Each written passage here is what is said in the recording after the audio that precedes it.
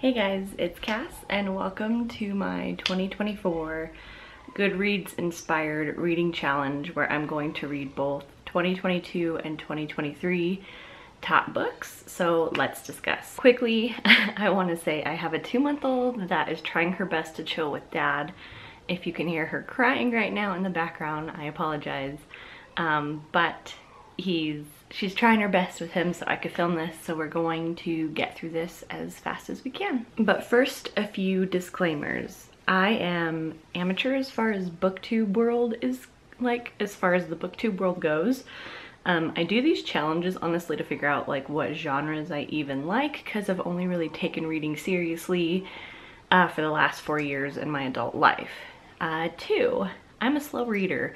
I don't like to try to keep up with everyone and what they're reading, dozens of books each month. My goals every year aren't over 100 books. That's just not realistic, and I'm not pushing myself to get there. I genuinely do best going slow most of the time and trying to savor the books and not rush through them just to hit the numbers. Also, like I said, I just had a baby, so we go slow with everything around here right now. 3, if I don't like something that you love, or you hate something at 5-star, it's nothing personal, no hard feelings, okay? Okay. And 4, last but not least, always check your trigger warnings on any and all books to kind of protect yourself. This is supposed to be fun, so let's be safe. Timestamps down below, and let's go. So welcome to my 2024 reading challenge. Each year I have been kind of coming up with my own reading challenge that helps me to hit my reading goals that I set on Goodreads every year. The first few years it started out and went like kind of most people, just trying to read more books from more genres, trying to read more and more each year, always upping my goal. And then I kind of just had the realization that I'm more of a slow reader and I like to have achievable goals, and I still want to enjoy my reading and not rush through anything to just get a number. I don't always want to be pushing to do more and achieve more. I just want to enjoy my reading, and I think that is a really big key important factor to me now. So originally in 2022 I decided that for 2023 I would read 1 book each month with the month itself in the title of the book. But in adding that challenge and sourcing the books, I also found out I was pregnant, so the 60 book goal I crushed in 2022 got sliced by more than half, and it only became 24 books, so that had me reading 1 book each month with the title in the name, and then giving me the space to read another book that wasn't really part of the challenge per se, I guess. But I kind of called that challenge that I did in 2023 a fail, and I'll iCard it so you can see why if you're interested. But now on to my reading challenge for 2024. My personal challenge and I guess or goal is to read not only top rated books from 2022 but top rated books from 2023, at least rated on Goodreads, simultaneously. And I say top rated books and not the top book of each genre, because I realized again with the challenge last year, I really need to be interested in or like the book for it to kind of be worth the challenge to me per se. Because last year, like I said, if you watch it when I iCarded it, I felt like I kind of tortured myself a little bit for the majority of my reading that kind of existed all in 2023, and that's no way to live. So I don't plan to do that again, which is why I say top rated. However, we also have a little mini snafu that has occurred. I was planning to kind of go in a way to compare, I say that lightly, I just want to read books, but to kind of compare the top 2022 books with the top 2023 books based on the genre. But Goodreads kind of decided to change some genres and fully nix others entirely during the voting at the end of 2023. And so some kind of don't quite line up, but I think I only ended up picking up 1 or 2 of those genres that I have to kind of do a little switcheroo for, and I'll talk about those a little bit more as we get into those. With a baby that will basically be under 1-year-old the entire year, I am again not shooting for the stars here with my reading goal. But I think I'm gonna go for 3 books, shooting for that a month, which amounts to 36 in the entire year 2024. So it would give me my challenge for 2024, my 2022 top read, my 2023 top read in the same genre, and then to kind of break it up, another book entirely that's maybe a different genre, or I'm really trying to get and start a local like mom's book club, and we're kind of in the works of it, but it's slow going, so I'm hoping I'll be able to pick that up and kind of add that as my other book as well. One thing I did want to say and point out though is that my 2022 books are all physical books, whereas my 2023 books are all going to be via audiobook. So I'm hoping like that doesn't do a disservice to it, because to kind of make it a little more evenly matched, if I can find an audiobook of these, I will pair the audiobook and the physical book together.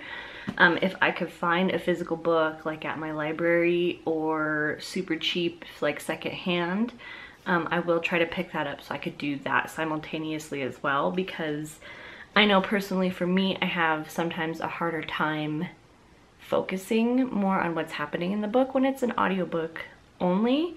So I'm trying to like factor in where that might mess me up, and I'm trying to be kind of proactive about that. Kind of as everybody says, without further ado, let's just jump right in. These are not in any specific order of the way I will be reading them. I'm just gonna pick a book and what genre that fell into within the Goodreads kind of voting. That's the one I end up picking. I'm gonna be completely honest with you. I don't remember the synopsis of anything, but I did pick books at the time when I was picking them that were of great interest to me based on the other ones. And I will say right now, romance is not one of the genres, which turned into romance, fantasy, and romantasy in 2023's. But like I said, let's get into it. So for fiction in 2022, I chose Other Birds. This is missing its dust jacket, which is kind of disappointing because I'm a big like window eye shopper, kind of like visual, I guess, shopper. As a graphic artist and stuff, that kind of plays a big factor in me just in general in life.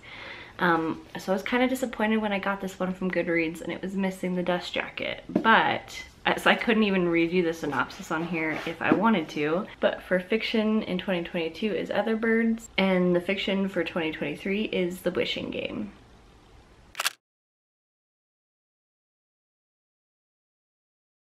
For the mystery and thriller category, I chose The Maid. I've heard iffy things about this. I heard a lot of people either loved it or hated it.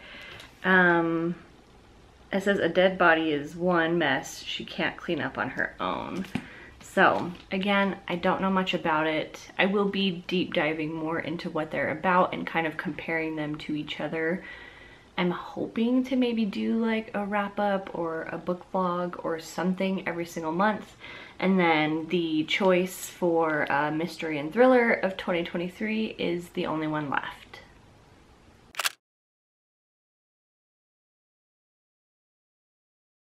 The 2022 choice, for fantasy, is The Very Secret Society of Irregular Witches. I've heard this is just really wholesome and cozy.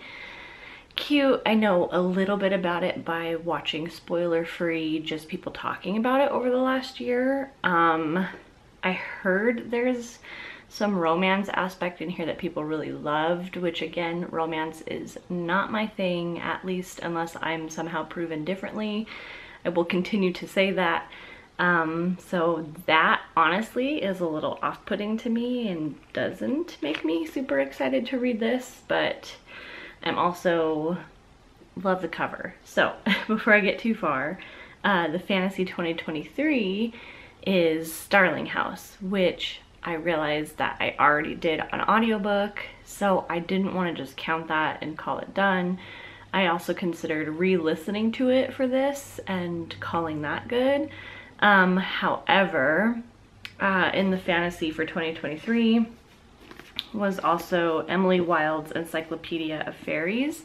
And for Christmas, I went and bought somebody else some book for Christmas, and I ended up picking that up because it was buy one get one 50% off. And I have 2, 4, 6, 8 other books over there for my TBR for the year, and I hope I can get through them. But yeah, these are the 2 choices for what did I say? Fantasy.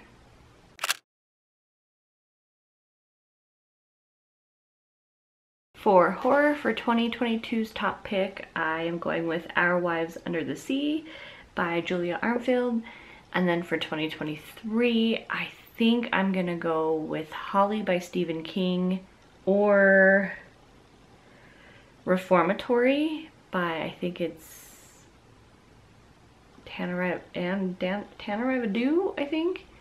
Tanareva, I don't remember the exact author. I haven't even been saying the authors to this point so far, but I'm a little torn between Holly. I've never read a Stephen King before, but I've heard Reformatory is more like real life horrors in the way of just like very awful, very horrible things that have actually happened. So I feel like it's more like a historical fiction, at least what I've heard from it. Personally, I feel like I should lean Reformatory because it basically matches this cover from what my memory serves. But I'm torn between that and Holly, so you'll have to stay tuned for whatever month I read that, and then we'll end up comparing those. Again, like I said, I don't know what month I'm going to read what genre. That's just gonna kind of be mood-based, I think.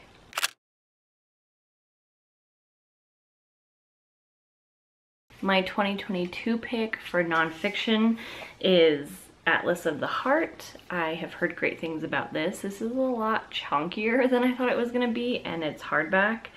But it seems to have a lot of sections like this where an entire page is just like a colored thing, or there's pictures and imagery in here. I don't know much. I can read this because it's really short on the back. It says, in Atlas of the Heart, Brown takes us on a journey through 87 of the emotions and experiences that define what it means to be human.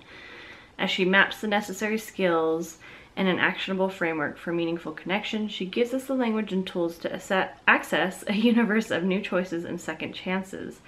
A universe where we can share and steward the stories of our bravest and most heartbreaking moments with one another in a way that builds connection. So, Atlas of the Heart for 2022, and then for 2023 is On Our Best Behavior. I'm really kind of excited to compare these ones specifically because I kind of thoroughly enjoy nonfiction. I always want to learn and grow and know more.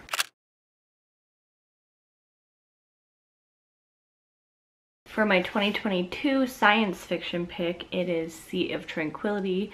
Again, I've heard wonderful things about this, and I've kind of just somehow had a pull to want to read this since I've seen the cover of it, and I don't really know specifically even what the book is about or why the cover is like so drawing to me. And then my science fiction pick for 2023 is In the Lives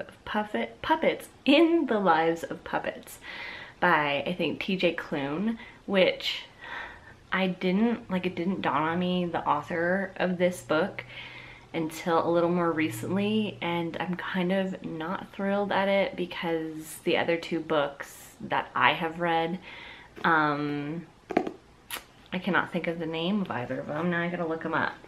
His other books are The House in the Cerulean Sea and Under the Whispering Door. Those books didn't really hit the mark for me, so In the Lives of Puppets, we'll see what happens. But there is our science fiction picks.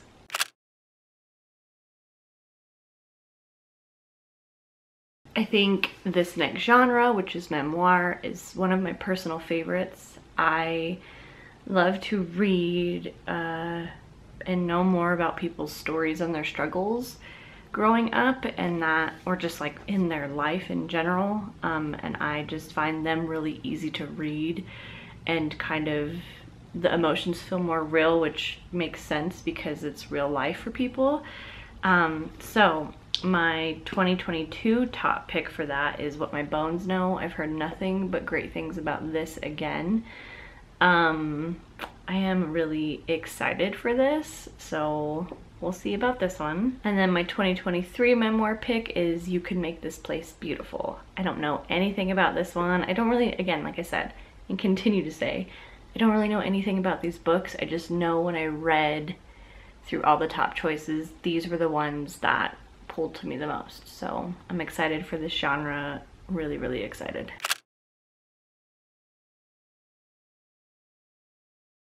And then this book is from one of the genres that Goodreads nixed for the year. It was poetry, and I picked Call Us What We Carry. I don't, you know, I'm a little up and down about poetry. I don't quite connect with it. But I actually just got done reading Dearly by, I am awful at remembering people's names.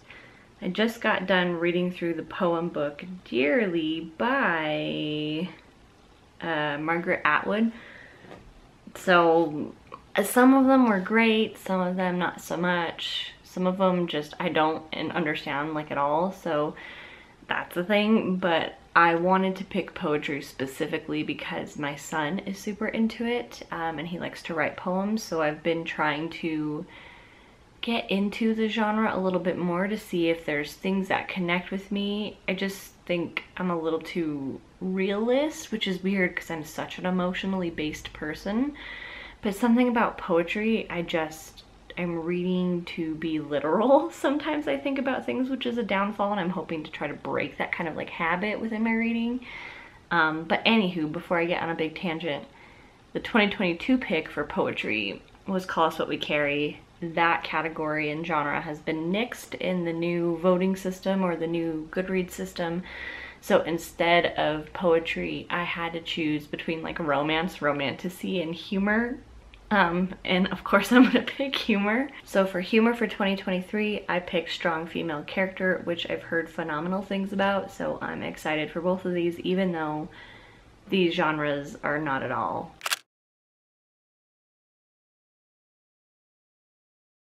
Next up is the debut novel category, and for the 2022 system, if you keep seeing these, I just have the genre it is so I can line them up and make sure I'm reading them every year, because these little have been sticking out of every book. But I digress. I chose, for the debut novel for 2022, Daughter of the Moon Goddess. Beautiful cover. This does not excite me. I've heard okay things about it. She's a little bit of a chunkier book than I'd like at over 500 pages. It's just gonna get me a minute to get through it, but that's okay. My 2023 pick is Ink Blood Sister Scribe, I think is the name of it. I'm going kind of off memory on these since I don't have the physical book and I'm just throwing in the image here. So we'll see about these. I feel like these ones might take me the longest to get through.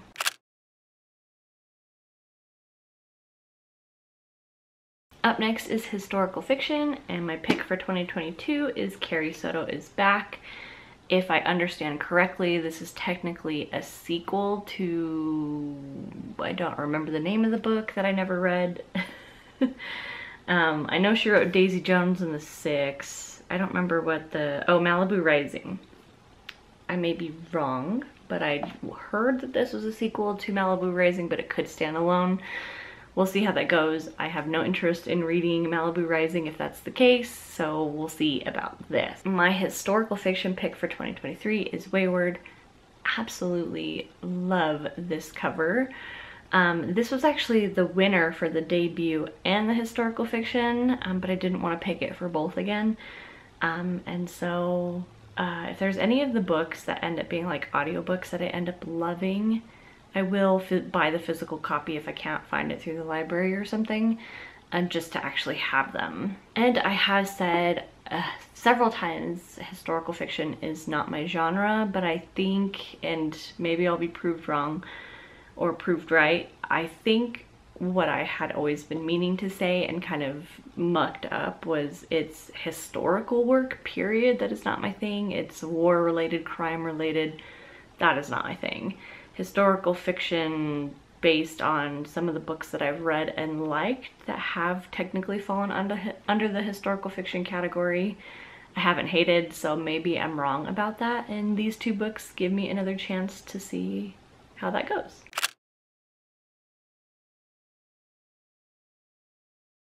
My last two, which I only picked 12 genres, I don't even know if I said that, are YA related.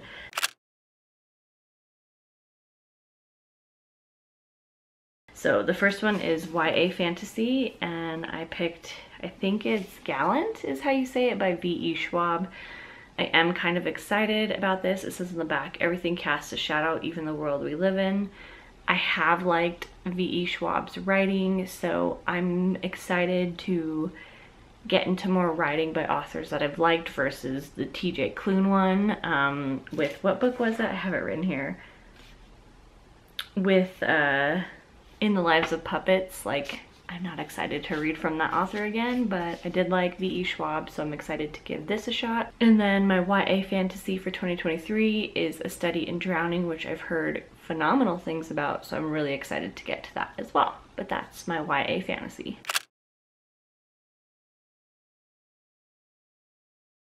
And then last but certainly not least, I absolutely love this cover. This is my YA fiction section, and I chose All My Rage for 2022, and then for 2023 I chose Forget Me Not.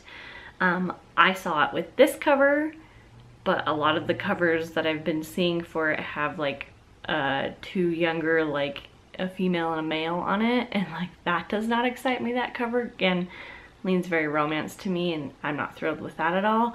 So if by some chance I love it, I will be looking for this specific cover. So that is my breakdown of not really much to say about the books at this point of my 2024 Goodreads reading challenge that encompasses both 2022 reading and 2023 reading. I am thoroughly excited to get more like to more modern reads, newer reads, more recent things that have come out, because I think I really struggled with that in the challenge that I did in 2023, which I'll link below, but I carded earlier, which was my 2023 challenge with the months themselves and the titles of the books. A lot of those books were older and I struggled, and so I'm just kind of excited also to get into some books that are like more mainstream that I'm seeing people review, and I know people that have read them or are reading them, and so I could feel a little more in the loop maybe and caught up. I might be trying to push for like new releases for our book club if I could get that off the ground and going, but that's all stuff that will come hopefully if I can keep it up, is a monthly like breakdown of a book wrap up or something to that degree. But yeah, thank you for watching, and we'll see where this goes, and I'm so excited to see everybody's 2024 challenges. Mine is the 36 books, the 2022 books, the 2023 books, top books, and then hopefully something fun, and then hopefully a local book club with other moms. So I'm excited. We'll see how it goes. But yeah, that's it. Hope you're well, babes, and I'll see you guys in the next one. Bye!